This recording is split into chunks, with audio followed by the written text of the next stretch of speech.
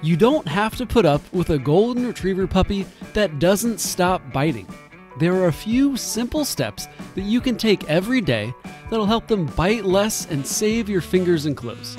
I'll share the one habit that made the biggest difference in stopping my puppy from biting my fingers so much. But first, let's talk about one of the easiest yet most overlooked things you can do to prevent puppy nipping, and that is using puppy management strategies. This might sound like we're about to bust out our briefcase and a PowerPoint deck, but we're not. Puppy management is about setting up your home to prevent behavior that you don't want. This might be putting your puppy in a playpen with loads of toys while you're on your laptop so that your puppy doesn't bite your toes. It might look like setting up a baby gate so you can exercise without your puppy jumping up on you and biting you out of excitement. When your puppy transforms from a fluffy little golden retriever puppy to a vicious velociraptor, you'll be thankful that you have a baby gate to step over and give them some space to calm down a bit. I'll drop links to my favorite playpens and baby gates down in the description for you, as well as links to some of the toys that we'll mention later. Being smart about how you set up your home can help reduce puppy biting by making it impossible for your puppy to access you. But before you even get to that point, you might want to consider something that's counterintuitive, but more important than most people think, and that is making sure your puppy is getting enough sleep. Think about a human toddler. When they're overly tired, they cry and scream and throw things. It is bad news, and it's the same with golden retriever puppies.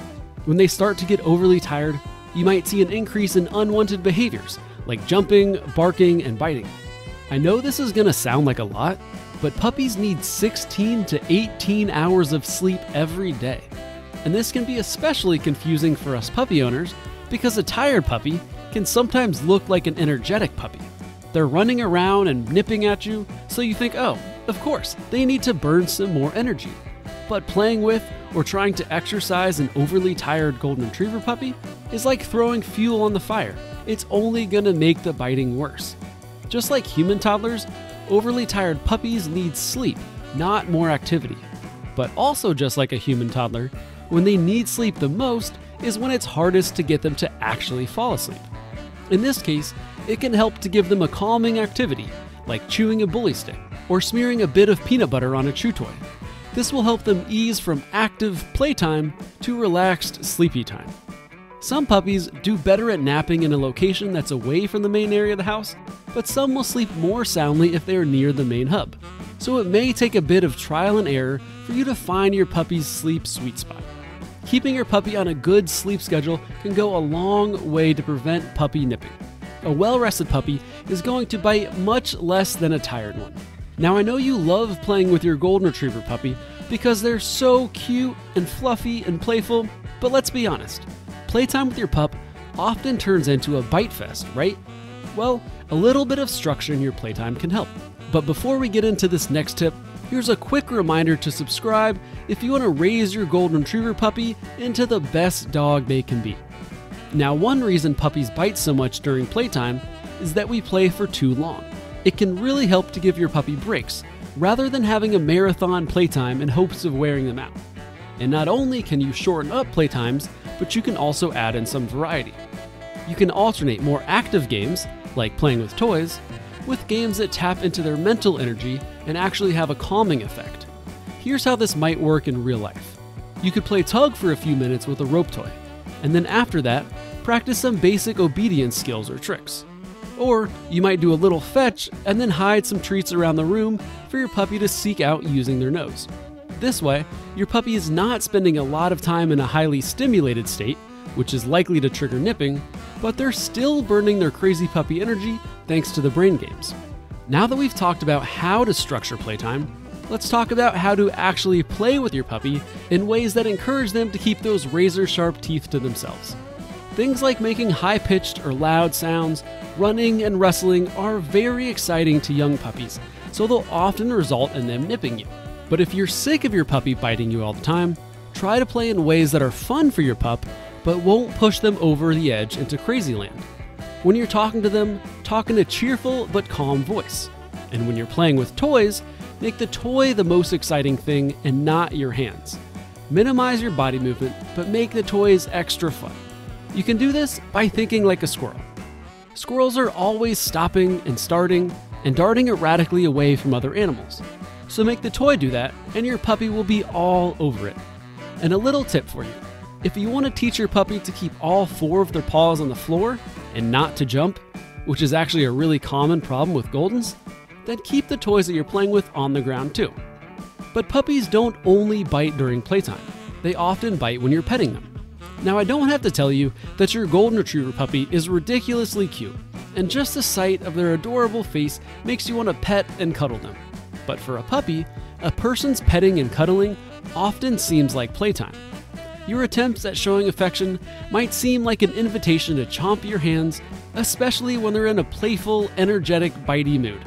The truth is, young puppies are often not capable of being pet or cuddled that much without biting. Well, unless they're really tired.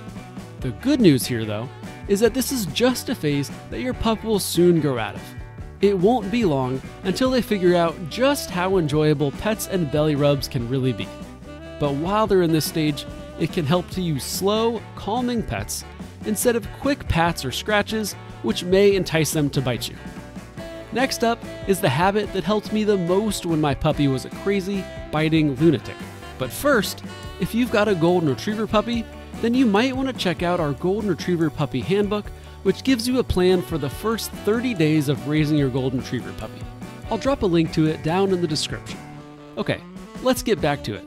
Keeping lots of toys around the house and within reach to quickly redirect my puppy's biting from my hands to something that they're allowed to chomp has been a game changer. Always having toys everywhere my puppy spends time so that I was never caught without something to redirect my puppy's teeth to has saved my fingers the most.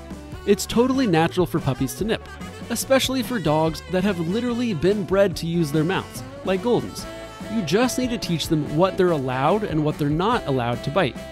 But when they're puppies and they haven't quite learned that lesson, offering stuffed animals for their little dagger teeth to sink into instead of your fingers will be incredibly helpful.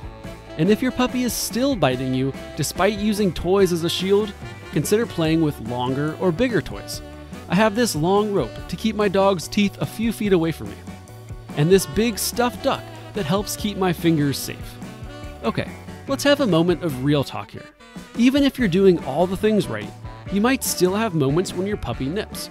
And the reality is that puppy biting is a normal, natural part of this developmental stage. They're not trying to be mean or attack you. If you've ever seen puppies play with each other, there's a lot of mouthiness. It's just how they play. So while these tips will certainly help you minimize the biting, there may be times when your puppy nips you. You will never get completely rid of puppy biting, but the good news is that they will grow out of it soon, usually after they finish teething around 5 or 6 months old. Now these tips will help your puppy bite less, but as they get bigger, they're going to have more and more energy and go through the crazy puppy teenager phase. So watch this video next to see simple tips you can do every day to have a calm Golden Retriever. Thanks for watching, and I'll see you in the next video.